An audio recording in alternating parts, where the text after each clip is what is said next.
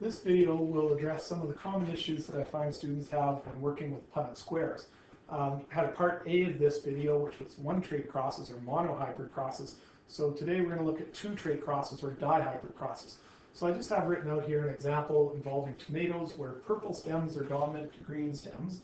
And as soon as I see something like that, I'm going to write down some symbols. Big P is equal to purple, which is dominant, over little p, which is equal to green.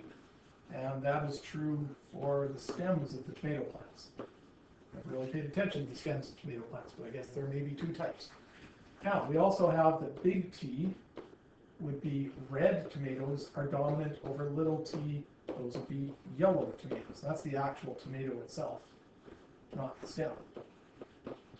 So I just write out the symbols so I know what I'm talking about for the rest of this example. Now, the first thing that students run into, just a bit of trouble they see sometimes on exam questions, is this statement right here. The two genes are located on separate chromosomes. That's a pretty important statement to make, because what that statement tells us is that these two genes are inherited independently from one another. In other words, a plant with purple stems doesn't automatically have to have red tomatoes, and a plant with green stems doesn't automatically have to have yellow tomatoes. They're on different chromosomes, which means they're inherited completely independently of one another, which is Mendel's law of independent assortment. What that statement tells us, the two genes located on separate chromosomes, is that because Mendel's law of independent assortment applies, we can treat this as a regular Punnett square, and we can do all the rules and all the symbols that we use in a regular Punnett square. There's no linked traits here that would cause any kind of upset to what we normally expect. So I'm going to go ahead and write out the genotypes of two plants. Let's start with a heterozygous individual, heterozygous for both traits.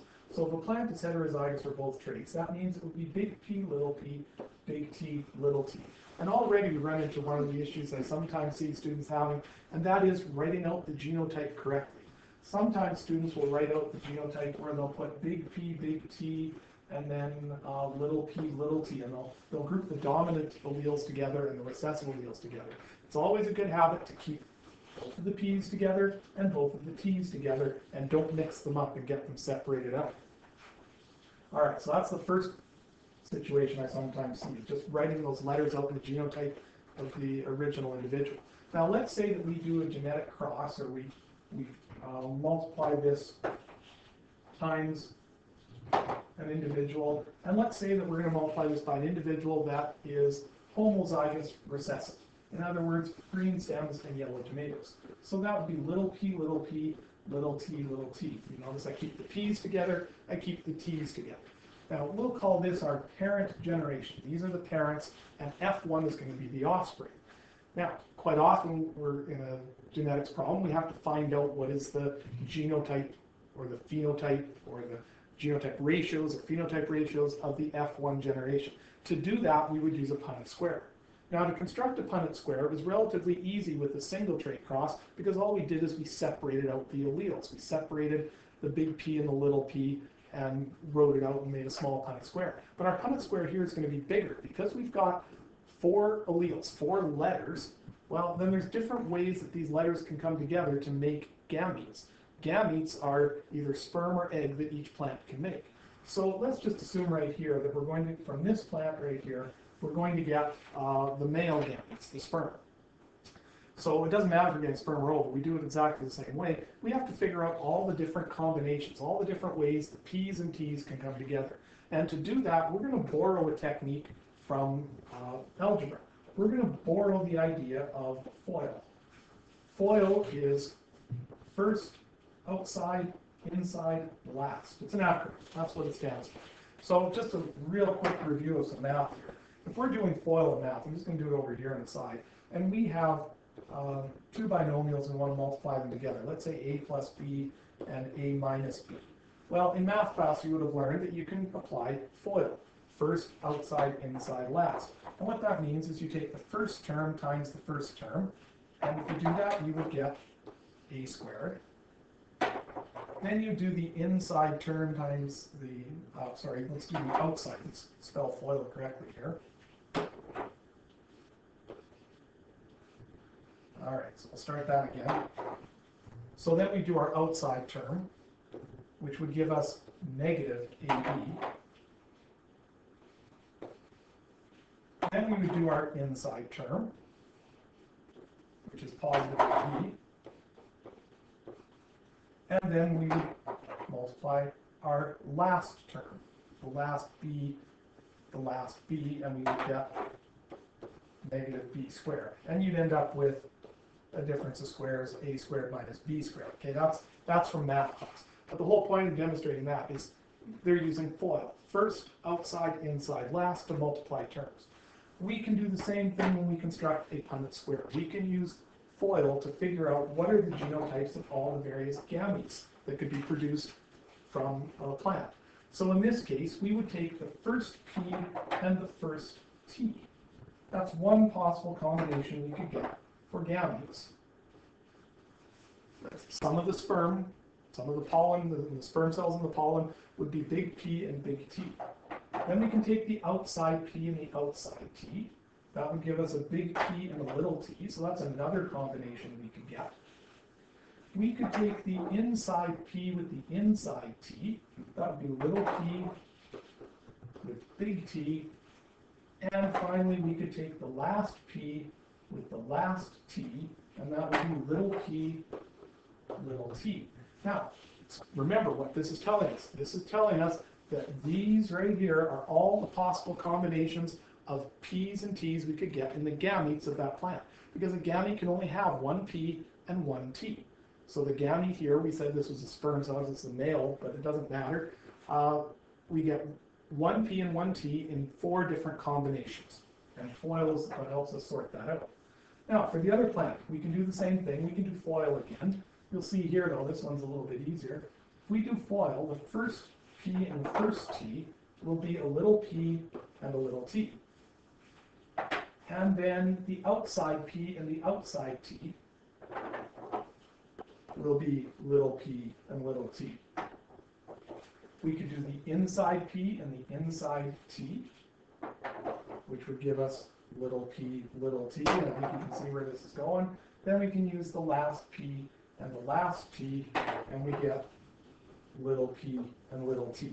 So what I'm going to do is I'm going to fill out this Punnett square. And the purpose of filling out the Punnett square is to figure out the genotypes and phenotypes of the F1 generation. That means the offspring of the P generation. So in filling out this Punnett square, we get big P, big T, little t. We get big P, little t, little t. We get little p, big T, little t. And we get little p, little t, little t. Now that's the first row of the Punnett square. Because all the rest of these rows are exactly the same, we're going to be able to fill it out in exactly the same way. So I'm just going to pause the video here for a moment and fill it out. So there's our Punnett square completed. And we can see, like I said, each row of the Punnett square is the same. Let's keep in mind this is all for our F1 generation, the offspring of the P generation. So I'm just going to scroll down, make a little bit of room here. And we're going to now address phenotype and genotype ratios. So let's just get rid of our math here for a minute. We don't need that anymore. All right, so let's start with the genotype ratio. A genotype ratio means the relative number of each possible genotype in our Punnett square. And if I look carefully at this Punnett square, I can see that there are 4 different genotypes. The 4 different genotypes are, I'm just going to put a blank here because we're going to count them up and we'll put a number there. But we've got big P, big T, little t right there. Now, a couple things we want to watch out for when filling out Punnett squares. Please make sure you put your P's together with your T's together, and you put your dominant allele first and recessive allele second. For example, when I've got big P, big T, little t, sometimes I see students trying to fill this out, big P, big T, little t. Well, you've mixed up your P's and your T's. Keep your P's together, keep your T's together. I'll also sometimes see something like this, where we'll get little p, little t, big T. No, keep your dominant allele first Put the dominant one first, then the recessive one. Keep your P's together, keep your T's together. Keep the wheels of the same letter together. So we're going to have a certain number of big P, big T, little t. As a matter of fact, we're going to have 4 of those. Then, next square over, we're going to have big P, little t, little t. And count those up. And you guessed it, we got 4 of those. Then we're going to have little p, big T, little t. Leave room to write a number there. And yep, 1, 2, 3, 4. And then finally, little p, little t, little t. And let me fix this one. I may have confused some of you there. I apologize. This was little p, big T, little t, of course. All right, the last one, little p, little t. 1, 2, 3, 4. So there are 4 of those. Now, when we write a genotype ratio, or genotypic ratio, we sometimes call that, common mistake I see students write is they would write this confidently as a 4 to 4 to 4 to 4 ratio. However, ratios are like fractions. We always reduce them to lowest terms. So instead of 4 to 4, 4, 4, we should be writing this as reduced down to 1, right pen here, 1 to 1 to 1 to 1. All right, so reduce your ratios. Now, that's a genotypic ratio. For a phenotypic ratio, phenotype ratio if you prefer, we need to write out, well, what do these actually look like? So the first one here is going to be purple stems, because big P was dominant. So purple stems and red tomatoes. And we'll have 1 of those. The next one here is going to be purple stems because of the big P, and because 2 little t's, we're going to have yellow tomatoes. Purple stems, yellow tomatoes. And we're going to have 1 of those. Now, I've run out of room over on the side, so I'll write it down here. The next one is 2 little p's, so that's going to be green stems, and a big T would make it yellow tomato. So green stems, yellow tomato. We have 1 of those. And then last possibility is we've got 2 little p's and 2 little t's right here, so that's going to be green stems and yellow tomatoes. I did that again. For some reason, I keep wanting to do that here. This would be green stems, red tomato. I did that twice. All right. Now, this one here is going to be green stems and yellow tomatoes. Let's get that straight. And we're going to have 1 of those. So we're going to get a phenotype ratio of 1 purple red to 1 purple yellow to 1 green red to 1 green yellow.